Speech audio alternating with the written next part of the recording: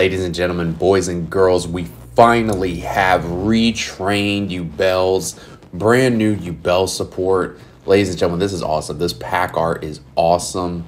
Phantom Nightmare is here. And oh my god, I feel like I'm back in 2008, just starting to go to locals. I've already read this new Yubel support, and spoiler alert, this new Yubel support actually seems pretty fucking good, ladies and gentlemen. Like, I'm really, really excited for this. So let's just dive on into it. Be sure to smash the ever-living boo-boo stain off that like and subscribe button for me. Also, yes, like I said, I did just wake up, so I'm still trying to kind of get into first gear here with all these BS ads on the screen. So anyway, this is Spirit of Yubel, level 10 Dark Fiend effect monster, 0 attack and defense. You can only use the first and second effect of this card's name once per turn. So when an opponent's monster declares an attack, you can special summon this card from your hand. So right off the gate, they made a Spirit of Neos type of monster, which is fine. If this card is special summoned, you can take one spell or trap from your deck that mentions Yubel and either add it to your hand or set it. This card is insane. Yes, the opponent has to attack, and in 2023, that's not maybe really going to happen all that much, because, you know, the opponent may just have some kind of negate or something. But just in general, when it's special summoned, because it is a Yubel monster, then you take a spell or trap from your deck that mentions Yubel and add it to your hand or set it. Cannot be destroyed by battle. Also, you take no battle damage from battles involving this card. If this card is destroyed, you can special summon one of your Yubel that is banished or in your hand, deck, or grave. This card is nuts. Notice that it just says when it's destroyed. So back in the day, the way that Yubel decks would function is that since they couldn't be destroyed by battle or anything, you could like dark hole your own field to pop your Yubel and then bring out like its second or third form. So you could just dark hole your field, pop the spirit, and then get out another Yubel. And then because Yubel had Grinder Golem in the anime, and my dad used to play Grinder Golem before Grinder Golem was actually good in his like remove brainwashing shit decks. They retrained Grinder Golem, and it's now called Geist Grinder Golem. So it's a level 8 Dark Fiend effect monster, 3000 attack, 300 defense. You can only special summon Geist Grinder Golems once per turn. You can reveal one Yubel monster in your hand, special summon this card from your hand to your opponent's field. Then you could special summon the revealed monster. Once per turn during damage calculation, if this card battles a Yubel monster, your opponent gains 3000. So since it's going to be on the opponent's field, you're going to be the one that gains 3000. If you special summon Yubel while this card's in your grave, you could special summon this card to your opponent's field. So, yes, you're giving the opponent a monster, but this is significant because when you attack with Yubel, the opponent's going to take 3000 and you're going to gain 3000. And then once you drop out of Yubel, you can put the Grinder Golem back on the opponent's field.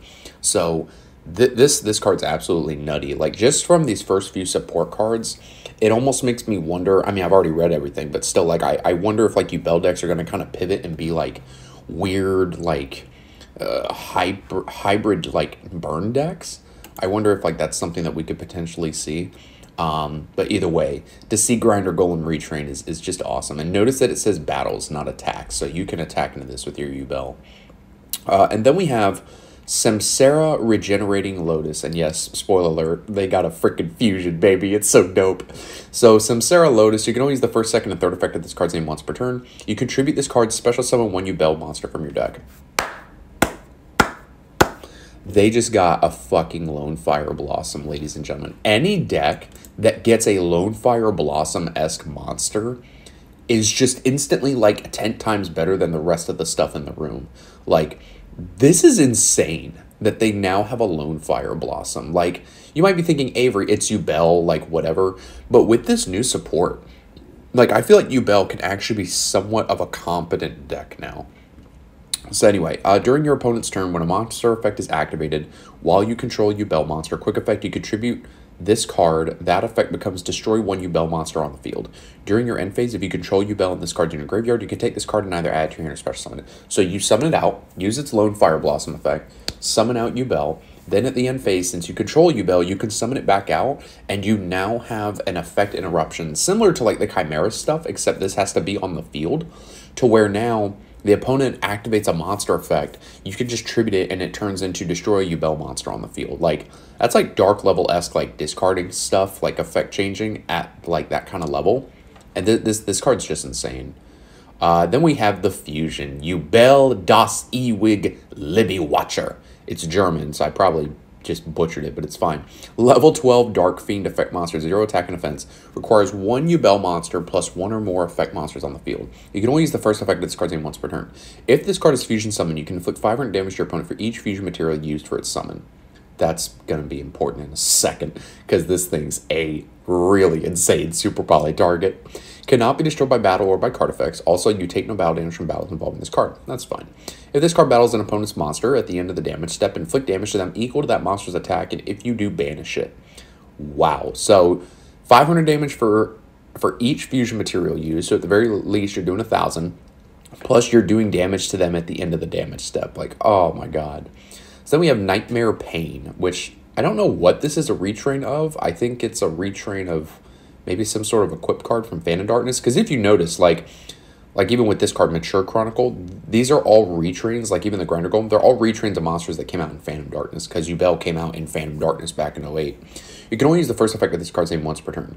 During your main phase, you can destroy 1 dark monster in your hand or face-up field, and if you do, add 1 Yubel or 1 card that mentions it from your deck to your hand except Nightmare Pain. While you control any Yubel monsters, all opponent's monsters must attack them if able. Your opponent takes any battle damage you would have taken from battles involving your Yubel monsters instead. This card doesn't seem very good. Like, the opponent's not going to attack. They're going to, you know, make link plays. They're going to go access code and pop your shit, or, like, you know, they're going to wipe your board first before, like, any of this stuff ever comes up. Then we have Mature Chronicle. I guess it got a glow up. So this is a continuous spell. You can only use the second effect of this card's name once per turn. Each time a Yubel monsters and or monsters that mentions Yubel as special summon, place 1 Chronicle counter on this card. You can remove up to 5 Chronicle counters from cards you control to activate one of these effects. Special summon a Yubel from your grave, add 1 of your banished cards to your hand, banish 1 card from your deck, pop a card on the field, or add 1 Super Polymerization from your deck to your damn hand. This is insane, ladies and gentlemen. Like, each time you Yubel monsters and or monsters that mentions Yubel a special summon, like, you can easily get 5 counters on this thing. Guaranteed. Like, you activate this and you summon the Samsara Lotus. You tribute the Lotus for, like, any Yubel, and now this instantly has 1 counter. So, like, once you get to 5, then you just add Super Poly. This deck is playing 3 copies of Super Poly no matter what. Because with Super Poly, you can Super Poly the opponent's entire board of monsters to make this fusion as long as you have a Yubel. So you establish the Yubel, and if the opponent has like 6 monsters, you go Super Poly and you fuse up everything into this, because this is 1 or more effect monsters. This is insane. And then finally, the Continuous Trap, Eternal Favorite. So Continuous Trap, you can activate one of these effects, but you can only use each of the following effects this card's name once per turn.